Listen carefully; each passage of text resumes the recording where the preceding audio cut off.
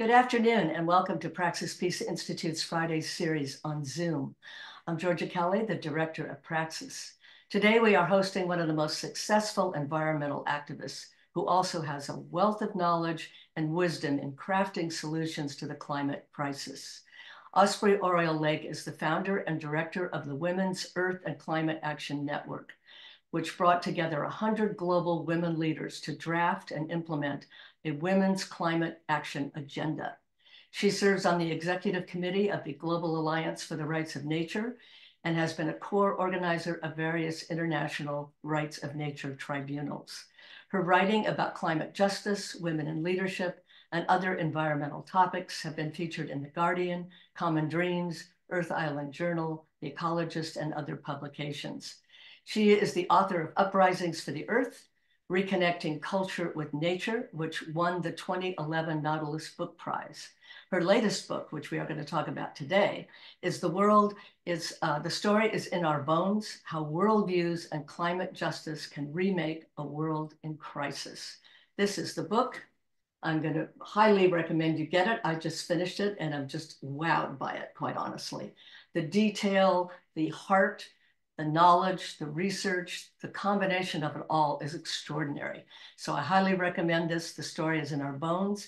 It's in our local bookstore at Reader's Books in Sonoma, and you can also get it on Amazon. And if you do, please leave a review. We want this book to go viral. So Osprey, welcome. It's wonderful to have you with us today. Thank you so much. Enjoying being here and seeing all of you. Yes, it's wonderful. I've known Osprey for a long time when we were both artists before we were doing the work we're doing now. So before we get into the book, Osprey, I'd like to hear about your experience at the UN Climate Summit in Dubai. Being held in an oil-rich country, as will also be the case later this year when it's held in Azerbaijan, I want to know how much of the summit is being used for greenwashing. Like, what's the percentage of greenwashing versus actual policy that will help the climate crisis? That's one question. And the second part of it, excuse me, I have to. Okay, excuse me, I have to mute people that don't mute when they come in. So the second part of the question is, what is the purpose and the ideas of the Women's Earth and Climate Action Network in attending these summits? How are they useful to you and your group? And why do you continue to go? Great questions. So yes, the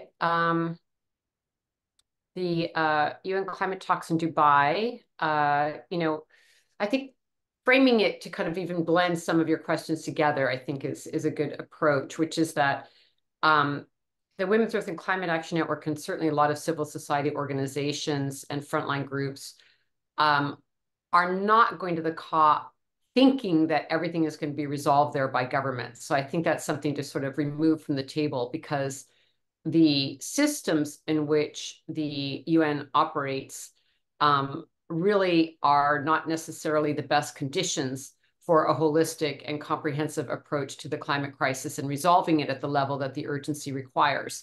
I mean, the COP in Dubai was COP 28. So 28 years later, we're still escalating the climate crisis. So that says everything about that process, if you will, in some ways.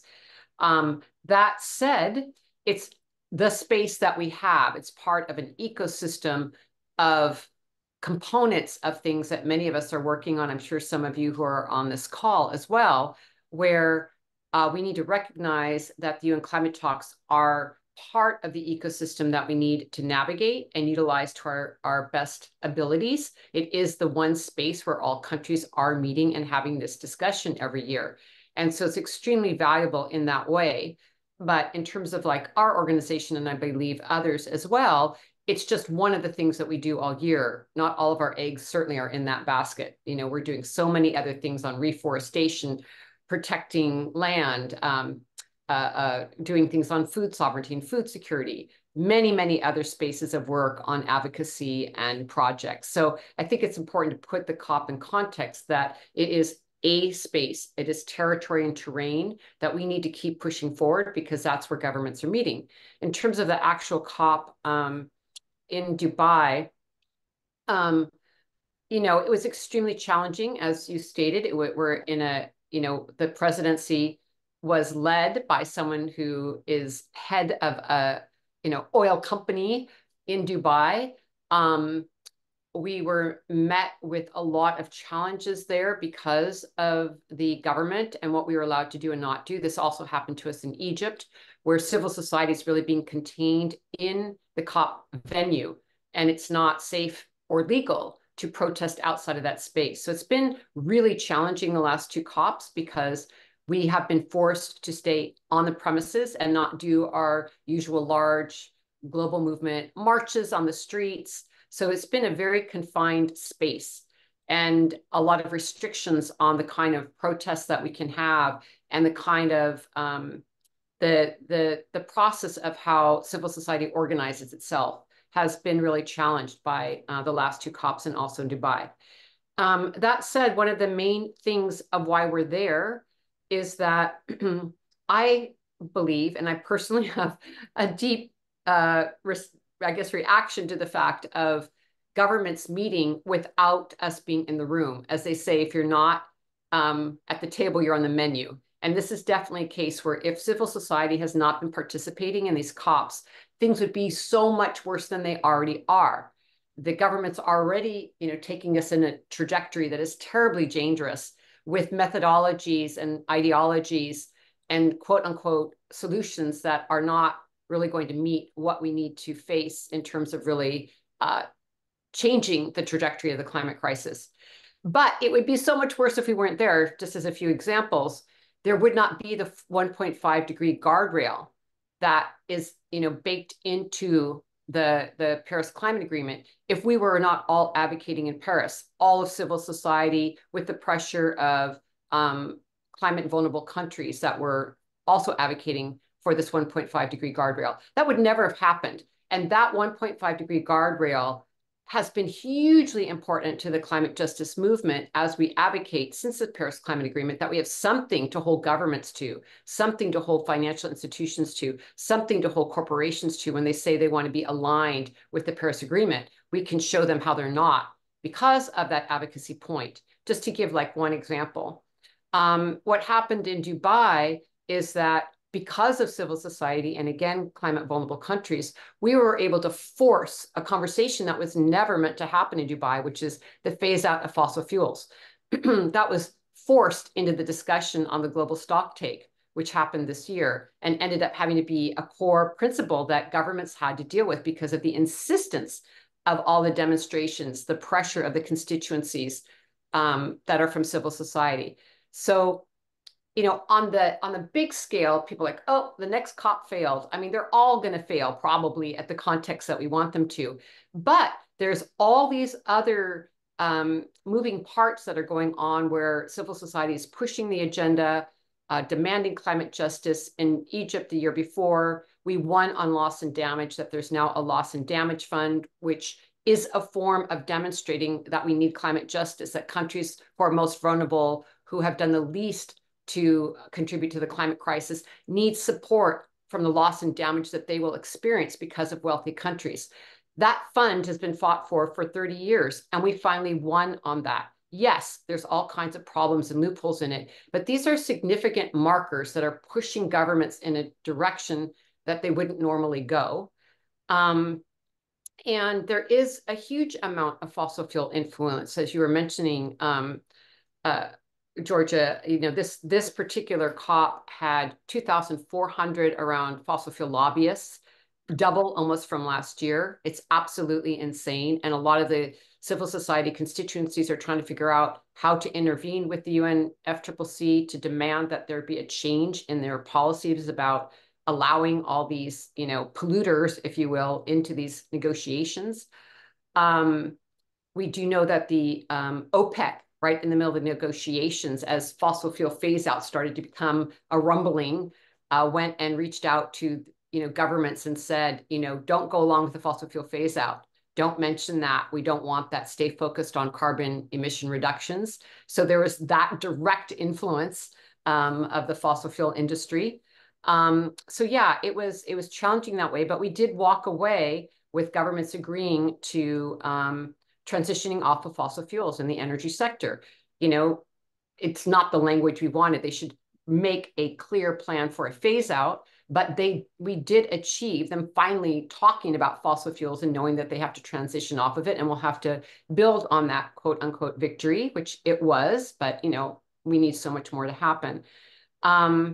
So the other thing, the last thing I'll say and hand it back to you is that, I think we can't also underestimate what it means if you have a very clear objective to be at the COP where you have access.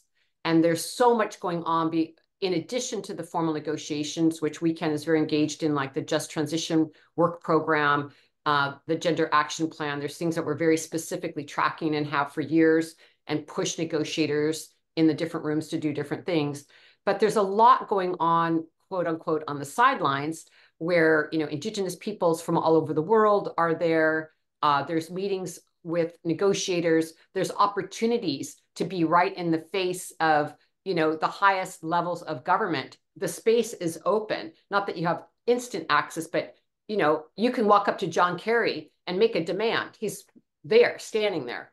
And, there's many opportunities with the delegations we bring of frontline, primarily Indigenous women, to directly talk to their country leads, to be able to be heard in different spaces. We have many different events, pavilion events, we have press conferences.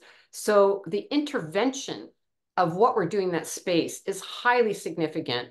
And that's the value in going. And it's not going to be, paraded around in some flashy way. It's a lot of grinding, difficult behind the scenes work, but it's also a way that civil society is building power together because we do all of these events and we learn from each other and we push each other's agendas and language and ideologies. And there was an opportunity to have civil society protest and demand for a ceasefire. And, people were like, what are you going to do about Palestine and Gaza when you're there? And there is protests every day for ceasefire at the highest levels of governments right there in that space. So I would just say that it's definitely not for everyone, but if you have a specific agenda and you're tied into, certain goals, it ends up being a space that it can be quite valuable. Great. That's definitely a good explanation of why you're there every year. And I want to just ask, I just want a quick answer to this one because I want to go into something then with your book. Do you think that a new kind of international organization, maybe something like a People's Climate Summit, should actually start being put together? Because the UN summit on one level is not getting the job done. I understand that you and other NGOs are getting a lot done, but the actual summit itself isn't. Do you think there's a place for a people's type of summit or an international people's organization that will take on climate at a really systemic level? Yeah, it's a great question. And it's something that is discussed annually. There has been attempts by different groups to let's boycott the COP and create our own global climate context, movement, meeting, some kind of convener, convergence. And it's not that those have not happened, and they continue to happen. And I totally support that and think that needs to happen. I think one of the most successful is when Bolivia held a conference right after a failed climate talks. That was probably the most successful in when was that? 2010, the early part of 2010.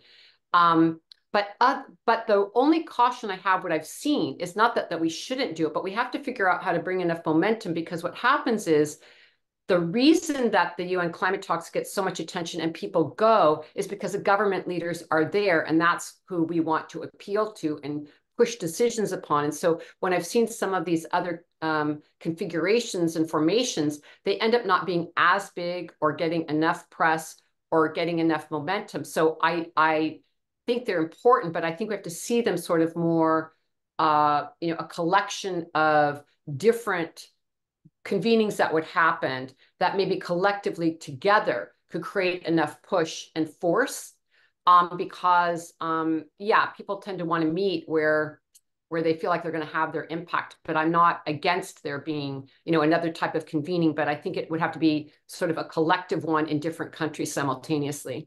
Right, get it.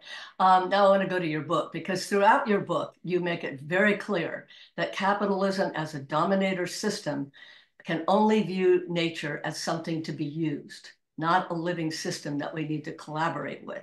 So I'd like you to talk about the problem of capitalism and implementing solutions to the climate crisis and what you see as a possible remedy. Well, it's such a huge topic. And I see David Corton on this call, who probably could answer this very succinctly. And hopefully we'll come to the conversation on that, since he's an expert on this topic. But I think we need to see it in context. And this is really what I'm talking about with the systemic change. So I'd like to just broaden a little bit around capitalism, because I really get into this topic in my book of these interlocking systems of oppression, capitalism being one of them, looking at endless economic growth models, or an extractive economy, which capitalism is.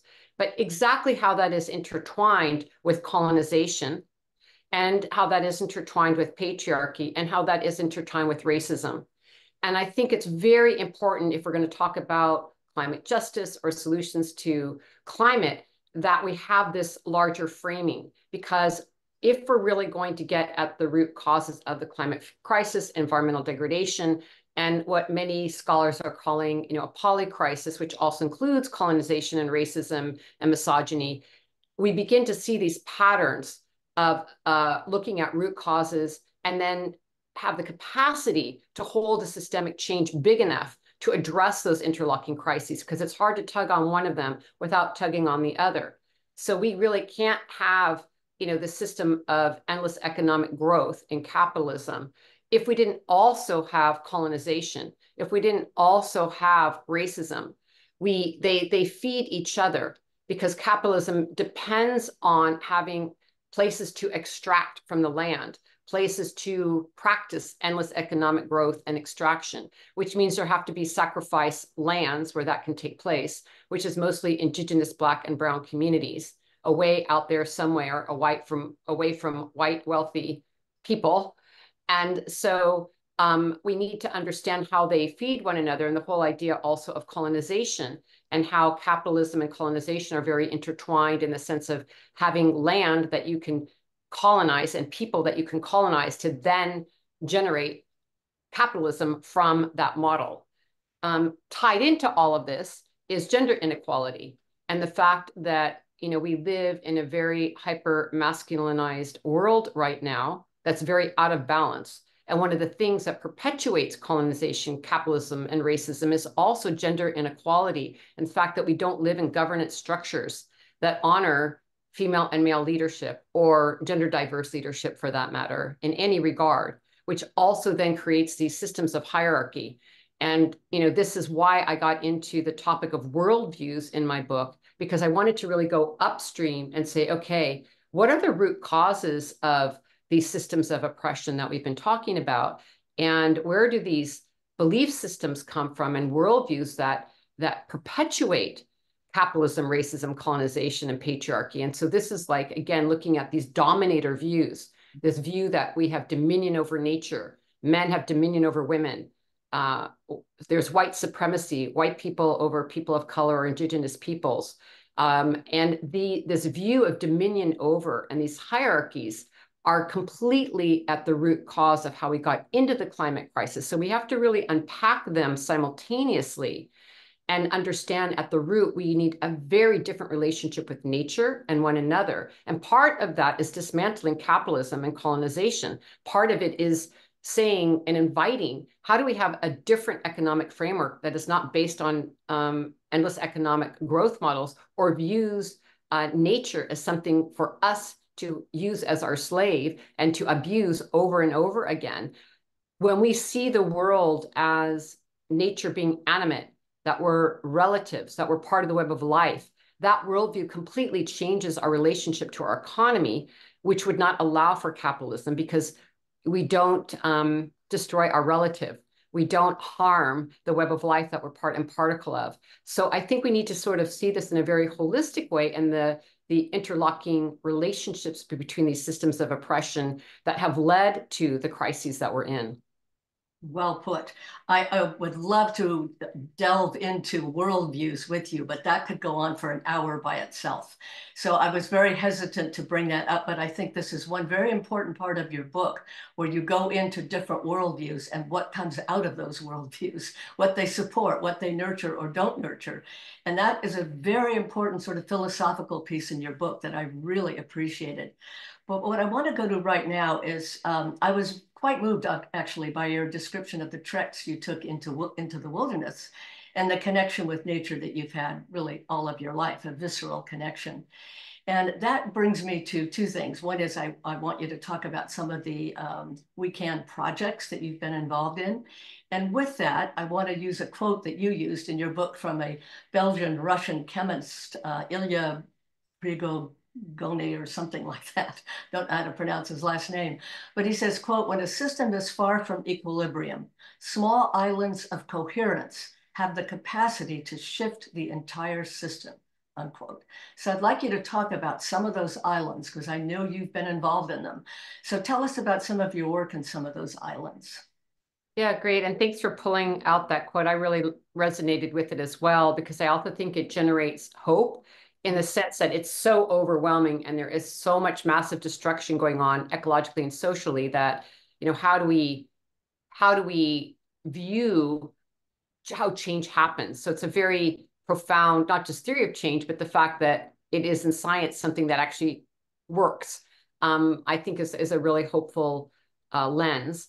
So maybe I'll just mention a few of the projects we have that just, have popped into mind when you asked the question. One is we have a project in the Democratic Republic of Congo, which we've been working on for about 8 years, with a wonderful WECAN coordinator, Nima Namadamu, who's a dear beloved friend. I met her at a big conference that WECAN put on some years back, and we just really had a wonderful connection. And we did, through a series of trainings and a lot of listening circles, we determined that it would be really successful and powerful to start a reforestation project in the Otombe rainforest. And as some of you probably know, second to the Amazon rainforest, the Congo Basin is the most important forest we need to protect in terms of size and what it means to the overall ecosystems of the world. I mean, and also including, I would say, the boreal forest and the Indonesian forests. But those 4 forests are absolutely key. And in this one area where we're working, it had been through slash and burn techniques. And again, because of capitalism, colonization, and mining in the DR Congo, just absolutely devastated. I mean, there's sort of areas I've been to where there have been clear cuts or logging, and you still see some foliage and stumps. I mean, this land was like nothing. We're just talking to the ground, nothing green. And so over the course of the last 8 years, there are probably about 900 to 1,000 now women in the program. It's women-led, and they're reforesting vast areas of the Otombe rainforest. And 25% of the trees are for human use and what they need on a daily basis as Indigenous peoples there. And 75% are growing back, rewilding the land. And we're to the point now, which I didn't realize it would happen this, relatively quickly in 8 years, which is we've grown enough trees that a huge amount of the population is now no longer going to the old growth forests. So we're simultaneously protecting 1.6 million acres of old growth forest, because now it's being left and not, they're using the wood, the forest that we've grown. So it's also become a forest protection project. And then we've planted enough trees that Mother Nature is now intervening in the sense that the rains are coming back. We're cooling down the land. The rains are coming back. In the last few years, we've seen what we're calling wild nurseries, in addition to the nurseries where we're growing saplings. All this forest is popping up because of the rains returning. And so it's just been an incredibly inspiring project to see the land coming back, reforestation taking place back. And the social component is that in this very patriarchal, violent society, these women are being empowered because, they're the one leading the project. some of them we fly to different regions to speak at conferences, and their stature in the community has gone up. The respect for them as leaders has gone up. They're also getting income from this. So it's been just, very holistic at many, many levels. So that's like an island of hope and coherence that we're working on. And then I would also mention, different areas where we have food sovereignty programs where, we are looking at how it's very likely the climate crisis, environmental degradation will increase and get worse for a while. I'm holding out and hoping that things will then get better, but right now, there's going to be more storms, floods, droughts. I mean, we've locked in a lot of climate chaos. And so how do we create, and first we're looking at frontline communities. So mostly we're working with Indigenous women leaders around, how to create food sovereignty, bring back traditional ecological knowledge, create these hubs that also have emergency centers that can also be places of safe harbor for when there are catastrophes. So we have some projects in the Gulf South and in Oklahoma supporting Indigenous leaders and creating these hubs where there can be, locally grown food, local medicines, and create a lot of, sustainability, their own solar power. Like, how do we create these hubs of livability and protection and safe harbor? So we're looking at that as well. And then I think the last thing I'll mention is, something more that's at the advocacy level, because I consider advocacy also islands of hope and change, which is, we are on the executive committee of the Rights of Nature. And this is if you're not familiar with it, it's a form of law that really sees nature as a living entity. And currently in our legal frameworks, nature is viewed as dead matter or property. And so we really have nature caught up into a legal framework that supports capitalism and colonization because we see nature as a commodity. And what rights of nature law does, it says, no, we need to remove nature from the marketplace. We don't want the commodification and financialization of nature. We need to see nature as the sacred life-giving entity that nature is.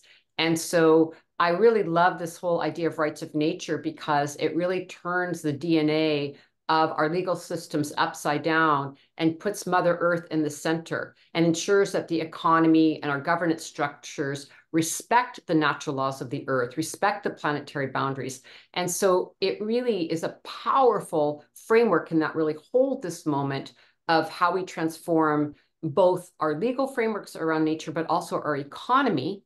And lastly, I would just say that rights of nature is not just an idea. In Ecuador, rights of nature became part of the Constitution in 2008, and cases have been won around rights of nature laws in Ecuador. In the United States, there's been over 36 local ordinances to stop fracking in communities or harmful projects from coming into a community, asserting rights of nature laws. So yeah, I think that rights of nature is a specific area of work that is becoming a huge, having a huge impact globally in Colombia. I mean, there's been so much growth in that movement. Even the UN Secretary General at the end of last year said that earth jurisprudence or laws that are pertaining to philosophies of earth are the fastest growing environmental movement in the world. And rights of nature is a part of that. Right. I have other questions, but I think at this point, since we've gone past the half hour, I want to open it up for some of the participants on the call to ask questions if you want. And when I call on you, you can unmute, but please stay mute otherwise. And if no one asks a question right away, I'll just pose one of my other ones, which was something I mentioned to you before, Osprey, to comment on some of the non-solutions that are put forth by the industry that have actually convince some people, maybe they buy into one of these ideas and why they're just quickly say something about why they are problematic and not solutions. One is carbon capture, cap and trade, nuclear power plants, pipelines for natural gas explained as a transition fuel. Can you say anything about that? Yeah, absolutely. I think it's really important that we name what we term false solutions. The climate justice movement, has an umbrella of what we are calling false solutions, because they're being perpetuated and put forth by governments, by the fossil fuel industry, by financial institutions. And so one of the things that becomes the sticky areas is, what is a solution? And so let's just look at carbon offsets. I mean, this is constantly lauded as a way to move our way through the climate crisis. And when we're talking about, maybe people have heard of the term net zero, and that we need to achieve net zero carbon emissions by such and such a date, 2030, 2050. A lot of that is based on things like carbon capture, carbon offsets, and some of these things that you've named. And I think that what's very dangerous about them is that a lot of the times people don't know what they are. I've been with negotiators who don't even know really what we're talking about. They're just glad someone came up with a solution and a title of something and made a pledge about something. But as an example with carbon offsets, basically the idea is that a company or a country or whatever entity can continue to pollute. So a fossil fuel company can continue to extract and pollute as long as they buy carbon offsets somewhere else, at another forest or some other location. And what's very tragic about this is that it's definitely a shell game, because those forests where their carbon offsets are claimed have already been sequestering carbon. They're not inventing any new offset by now buying them. It didn't change the physics of anything. And then they get to continue to pollute at source. And also, I think it's really remarkable that at the beginning of last year, Vera, which was this very big company that was supposed to be monitoring carbon offsets, about how they're working, the success of them, how companies are using them, what corporations are doing with them. They showed, and I put the statistic in my book, 90% of those carbon offsets were totally fake. They were fandom credits. So I could go on, but the point is, I think, just to get to the essence of it, the problem with false solutions are they're basically industry's way of keeping business as usual. Like carbon capture and sequestration actually has a product that is fossil fuels, and as you move forward in the process. Carbon offsets, as I just explained, don't stop pollution at the source. They put them somewhere else. That doesn't work. Net zero is just a fancy way of also doing fancy accounting, where you'd actually get to something that we call real zero, meaning really reducing carbon emissions. And we wrote a whole paper on it, and I can share that with your group if you'd like, with the differences between net zero and real zero. But I'll just stop there. It's basically greenwashing in the sense of, how do we keep doing extraction of fossil fuels and doing business as usual and kicking the can down the road? Very, very well put, very succinct. So Jerry has a question. Go ahead. First of all, just thank you for this presentation. I've been very immersed in climate as well. And you might remember that I was with you when we went with Georgia to talk to Jacobson years ago. Everything you said is exactly what I've been thinking. Especially what you just said about carbon offsets. A couple things. Are you familiar with Aviva Chomsky's book, Is Science Enough? No. Okay. It's something you might look at. It's a really good analysis in support of degrowth, which is basically one way of talking about, an alternative economic structure.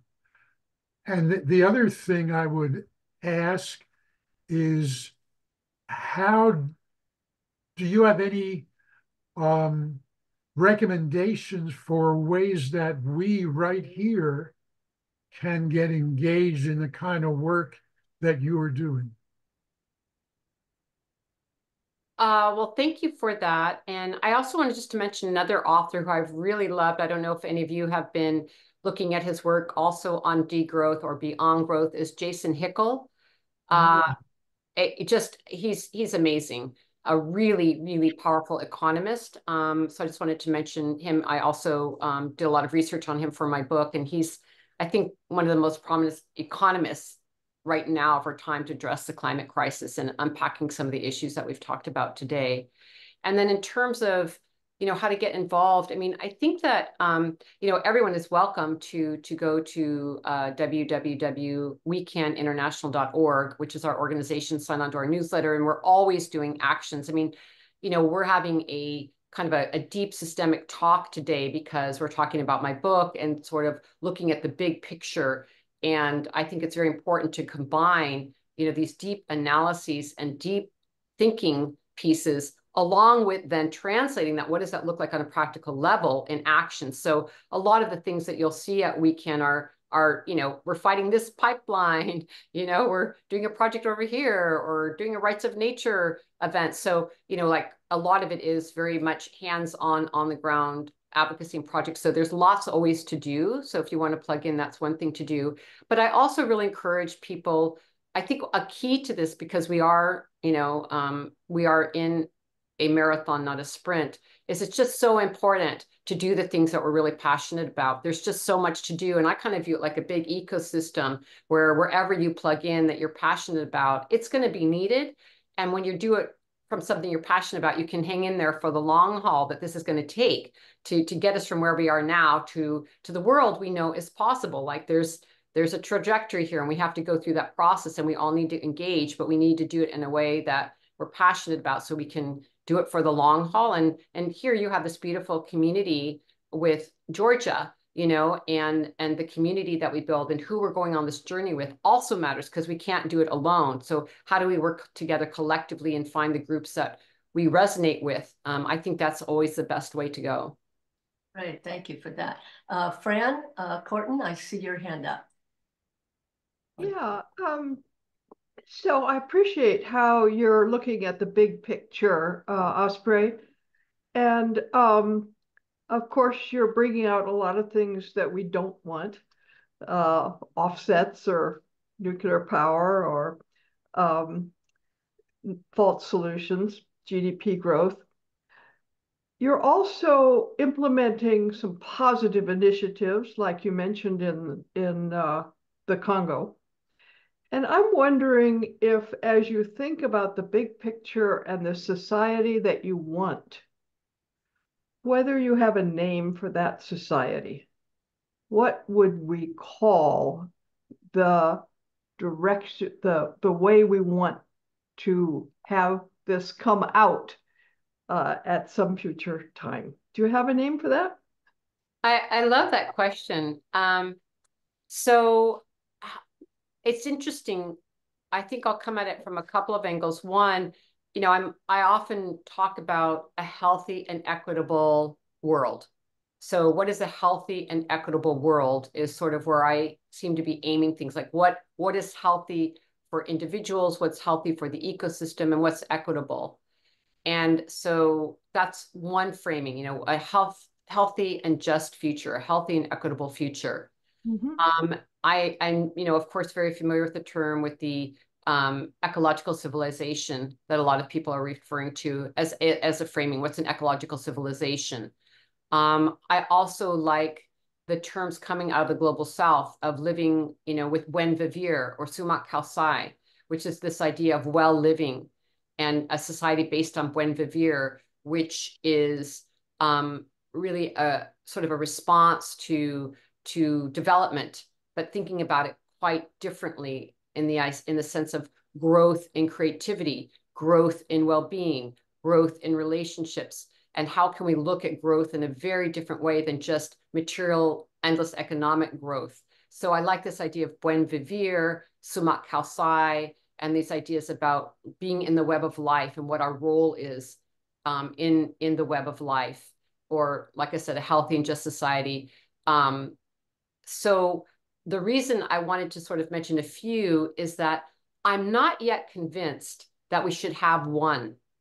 I'm not so convinced that this is the direction to go. So of course, we do in our movements talk about ecological civilization, it's a landing point, but I also have, studied a lot with, land-based people, indigenous peoples, and I see how, more, before the Industrial Revolution, before we became so modernized, people did have more locally based community governance more locally based food sheds, watersheds, energy systems, which is the direction I think we need to go, is localized, localized, localized. And then, of course, spaces for global interaction. I'm not against global interaction or sharing of ideas whatsoever, but like in terms of our base, living locally and making that work for us. And so I'm not sure, I'm not convinced yet it should have one name, because I see like even different tribes that lived, one mountain range over had their own dialect and their own ceremonies, their own traditions.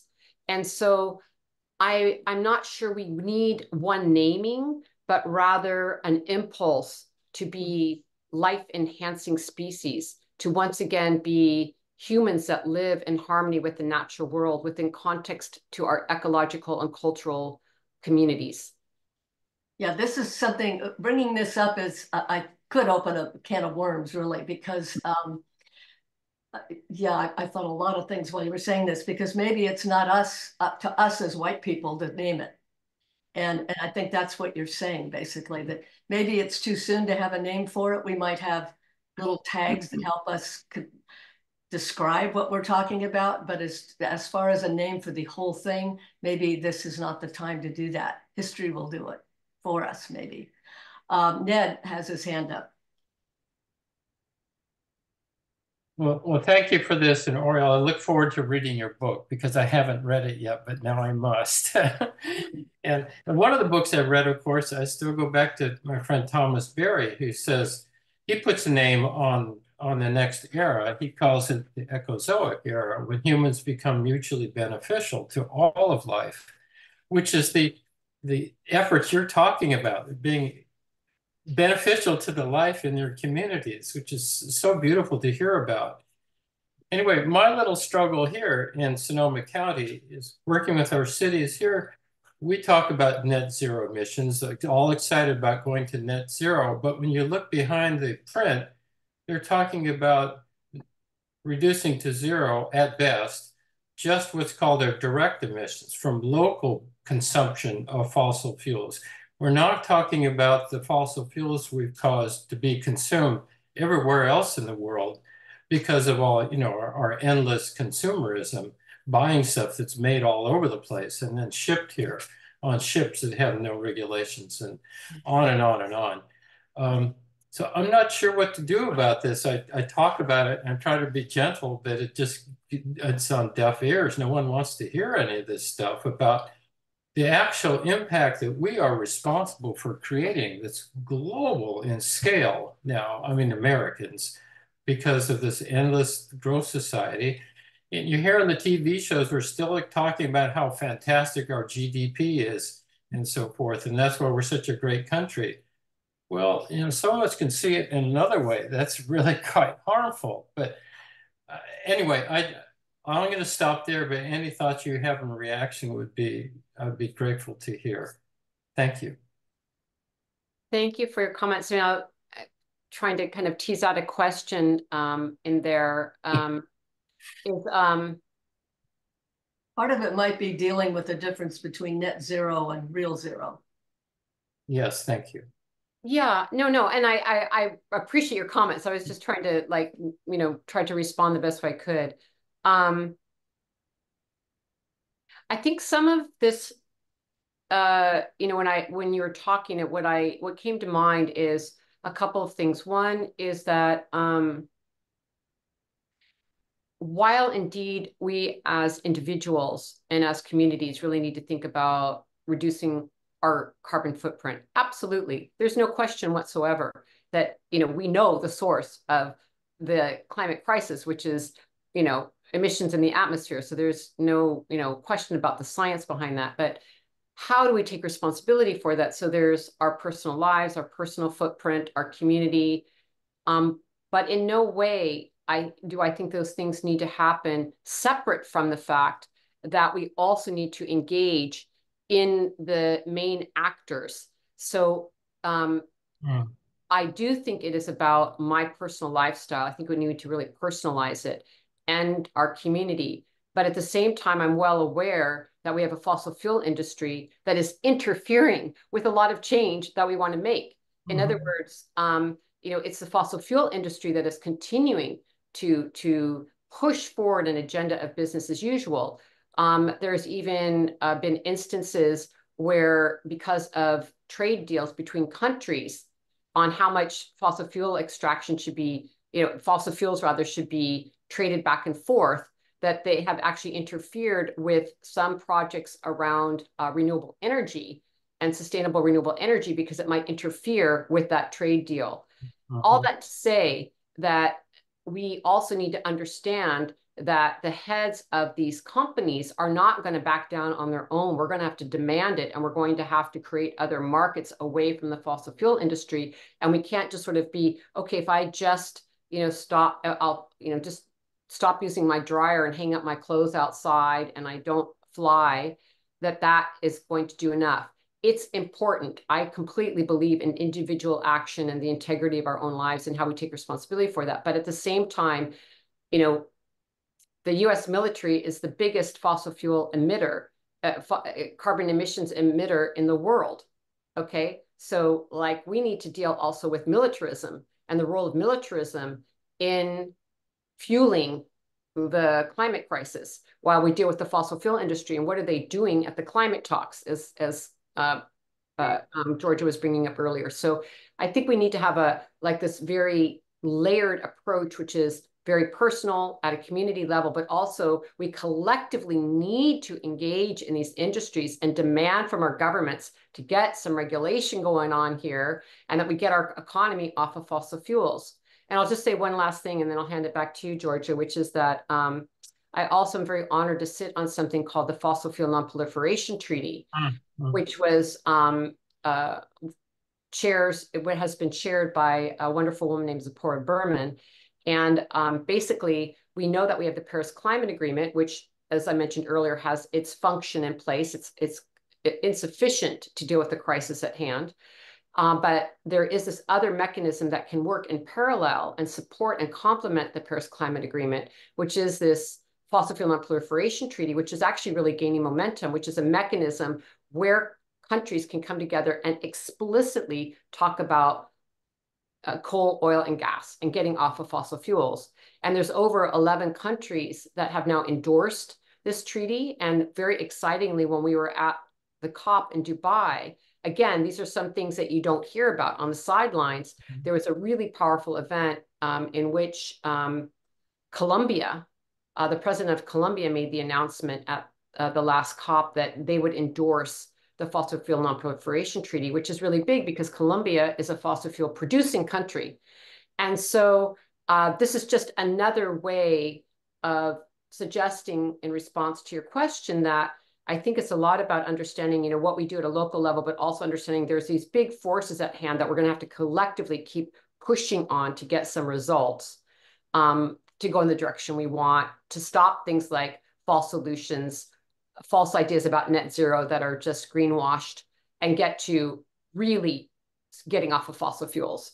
So I would just sort of knit all those things together. Thanks so much. Yeah, and the other thing I wanted to bring in just before I call on Jerry again is how war is one of the biggest polluters. And you're talking about the military, how much of our money goes toward it, but how much fossil fuel is used, that they're the biggest polluters in the world. And I think how important it is that the peace movement is relevant to this environmental movement, because all the wars that we support and help generate around the world are causing unbelievable amount of destruction to the climate, more than any of us are doing individually as a whole group. I mean, it's huge, and people don't tend to associate war with the climate crisis, but we need to put these together. So Jerry, did you want to Yes, I just unmuted. Yeah, to follow up with what Ned was saying, it's not just what we consume. Our local economy is a disaster for the climate.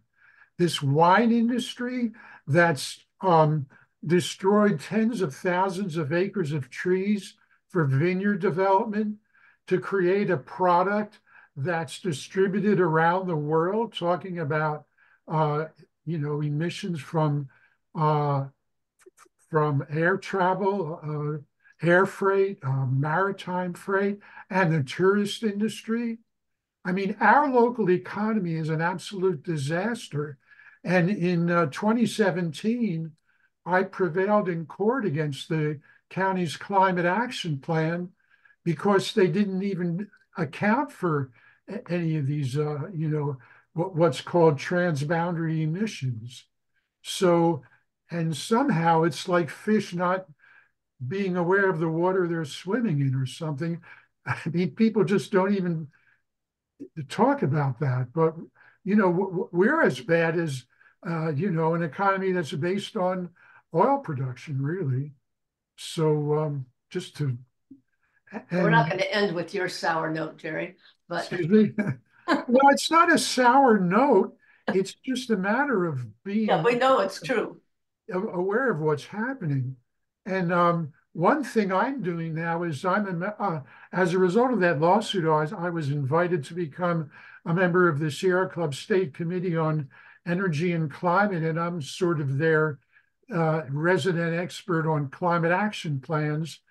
And I'm advising them on putting out a set of guidelines for communities dealing exactly with issues like carbon offsets and scope of their greenhouse gas inventories, et cetera. Yeah, So anyway, you and Ned need to talk. yeah, Yeah, absolutely. definitely. I don't know if you know each other, but I'll make that introduction if not. Okay, well, we know each other from being on these talks for sure. Yeah, Ned is in Petaluma. Yeah, I know.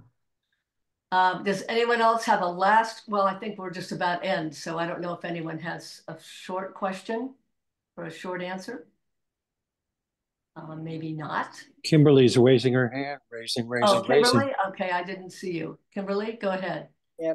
Osprey, thank you. This has really been fantastic, and I do look forward to reading your book. I don't know if you can actually answer this quickly, but how do you use your economic analysis to really talk about specifically about the rainforest in the Amazon? Because every single thing that I read about land use and climate change, it's the very first thing that comes up. And they all talk about that all the endeavors have hardly made any change at all in terms of deforestation. So where do you see that going? And if we had some sort of a group to support, what would that be? Or where should our voice really be elevated? Yeah, the situation around forests is very, very dire, as you say. The Amazon rainforest is at a tipping point right now. And, the Congo Basin, the Indonesian forest, the boreal forest, all have different challenges, whether it's the actual change in climate and the ecological impacts on the forests, or, the fact of extraction and ongoing extraction, whether that's for mining or wood or for oil that is often under the ground of these forests, or the palm oil in the case of Indonesia. So there's a direct relationship between our consumer society and the protection of these forests. Since you had mentioned the economy and how does this relate to the economy, I think it's very difficult for us to save these forests in the long run if we don't change our consumer habits, because that's what's causing the extraction to continue, this endless economic growth model and this endless consumption, which we have to stop. And it's mostly the wealthy countries and the global north that have to address this. This is where we're experiencing the most harm taking place. So it's a whole cultural shift away from consumerism that is a part of the solution. And then also there's a lot of debt in the global south countries because of the way that our world is set up right now due to colonization and capitalism, that also causes the global south, where, like, as an example, the Amazon is, or the DR Congo, where those countries are subjected to systems that put them into debt, that then require them to continue to mine or pull fossil fuels out of the ground that harm the forests, because of the financial wreckage that our current systems really deploy in their countries. And so this is why I say we have to really look at this as a systemic level and realize, what is our role here in the United States as a wealthy country to the rest of the world, and what are our policies, and how do we really stop deforestation? How do we stop the extraction in these lands? And some of it has to do with really dealing with debt in other countries. Some of it has to do with lessening our consumer habits. And some of it has to do also just with the fact of a worldview shift around our role with nature and one another, which is why, I kind of approached from a worldview perspective, because, it also depends on who's leading these countries. Like Lula has been in office in Brazil, and a lot of the forest has been protected more than it has been in years under the Bolsonaro regime. So it also depends on the agenda of countries that, have, primary forests and how we regulate them. So there's so much there. I don't want to, I know we're at the end, so I don't want to say too much more, but I think a lot of it has to do with the different components I'm addressing here. It's not going to just happen through, one venue of addressing the protection of forests. All right, which could lead to a lot of other questions. I noticed that Fran and David, you have your hand up. We could do one short question and then we have to finish. Fran? David? Yeah, Osprey, I just wanted to jump in before we end to say how much I appreciate everything you're doing. I haven't heard you say anything that I would in any way question or change the analysis. It's just extraordinary, and the work you're doing is off the chart. So just thank you, thank you, thank you. Well, thank you. You're bringing tears to my eyes, David. That is very, very, very heartfelt, and coming from you, someone who I deeply respect, it means a lot. So thank you very much. I'll take that into my heart, and thank you for your very generous words, and you're incredible. Both you and Fran have been amazing leaders in our movement. I just want to take a chance to also say thank you to both of you, and how honored I am to sit in this space with both of you. Thank you. And I feel the same way with both of you as well, and with you, Osprey. It's been a wonderful meeting today, really deep and rich with ideas and thinking and action. So thank you so much, Osprey, for being with us. I'm going to stop the recording. If you have any last things to say before I stop the recording. Just what an honor it is to be with you, and thank you for, having this time for deeper conversations, so we're not in our soundbite world where we can actually really have a conversation. Thank you for that. Thank you, Osprey.